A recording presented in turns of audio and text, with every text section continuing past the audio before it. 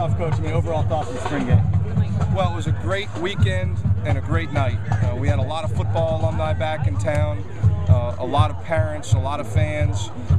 It was a great crowd out here tonight. Mother Nature cooperated. I was petrified when I saw the radar this morning, but here we are high and dry at 8 o'clock at night, and I thought the kids came out and flew around and had a great time.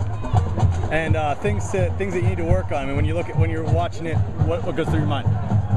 Well, some of our guys still have some growing up to do. You know, we're working a lot of new guys in the lineup, guys that were role players last year that now have to play significant roles for us to continue to be successful as a program. And so it's getting them used to being every down players, and they can't just roll out here for a couple snaps and roll back off. So the consistency factor is something that we need to work on in preseason. See Scotty kind of not get things clicking today. Can you blame him with a flight from Charleston? Well, he's had a busy weekend, and he's maintained his responsibilities very, very well. Had a very good spring, hasn't missed any of his football responsibilities, and certainly he's stayed busy for the last month or so.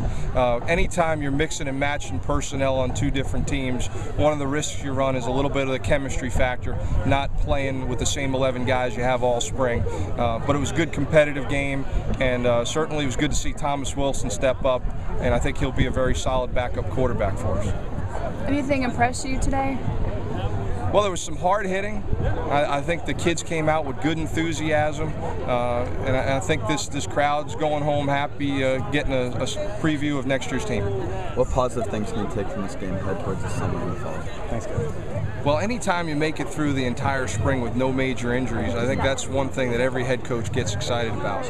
And our team has had good off seasons under our strength coach Aaron Walker, and we come out here in the spring and we're able to do a fair amount of live work and still get through it. And when the kids are on the same page and they're going hard, there's less chance of injury. Thank you very much, guys. Okay.